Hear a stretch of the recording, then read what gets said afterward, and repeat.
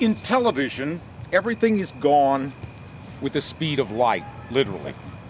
And yet, I'm known for a segment that ran at the end of the CBS Evening News, On the Road with Charles Kuralt. I was 22 when I was first hired by CBS News, the youngest reporter they ever hired. But I wasn't cut out to be a real reporter. A real reporter has to stick his nose in where he's not wanted, ask embarrassing questions, dodge bullets, worry about deadlines. So, in 1966, I went into the office of Fred Friendly, the president of CBS News, and I said, "Why don't you let me wander around the country and do some feature stories?"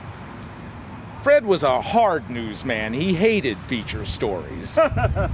So he said, "If you want to do feature stories, why don't you go do them in Vietnam?" Well, I had just returned from Vietnam, and I knew I didn't want to do that. So he sent me on an expedition to cover a trip to the North Pole. When I returned, I went to Richard Salant, who had replaced Fred Friendly, and I said, "Why don't you let me wander around the country and do some feature stories?" "All right," he said, "just keep your budget low." I got out of his office before he had time to change his mind. And so, I moseyed about the country, pausing in every part of every state, all at CBS's expense. I did stories about small towns, chance encounters, and ordinary people. For 25 or 30 years, I never had an assignment. I relied on letters from readers and chance encounters for story ideas. In this time, my crew and I ran through 6 motorhomes.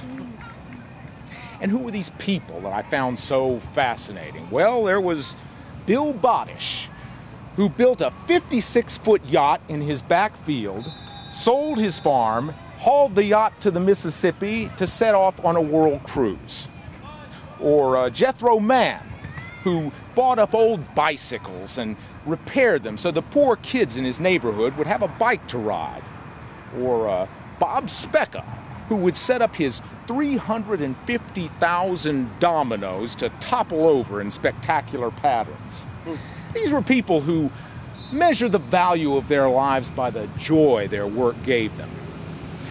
As for the work I did, I could never remember a time when I didn't want to be a reporter. I don't know where I got the notion it was a romantic calling. An early teenager, I was working at a radio station in Charlotte. I was a little bit of what you would call a nerd. I didn't have any girlfriends, and I really wasn't a very social boy, but I just loved working and writing at the radio station. When I was 16, I came here, to the University of North Carolina. 4 years later, I was elected the editor of the Daily Tar Heel, a job that so preoccupied me that I didn't quite get to graduate with the other members of my class. And I returned here very often. I gave talks, and I was the creator of some words that you might recognize that were used to advertise the university. What is it that binds us to this place as to no other? It is not the well, or the bell, or the stone walls, or the crisp October nights, or the memory of dogwoods blooming. Our love for this place is based on the fact that it is, as it was meant to be, the university of the people.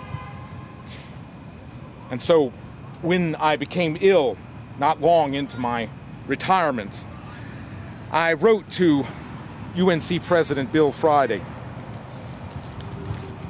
"Dear Bill, I don't think I am dying. In fact, I seem to be recovering nicely, but this experience has given me intimations of mortality. I thought I would ask if you have any way of finding out if there are a couple of burial plots in Chapel Hill. Of course, the campus would be ideal, but I know that's probably out of the question. Should have thought of this 40 years ago. Love to Ida, and I hope to see you before the roses finish blooming." 2 days after writing that, I lay dead in a New York hospital from complications from lupus. The letter hadn't reached Bill Friday. But when it did, he found a man named George Horton, who had several plots, owned several plots in the cemetery, but he wouldn't sell any of them. He would, however, give me 2 of them. And so here we are. And what remains, I suppose, beyond the broadcasts and the headstones are the memories of those who knew me. Charles Kuralt preserved for us every reason we have to be hopeful about this country. Those were the words of Charles Osgood.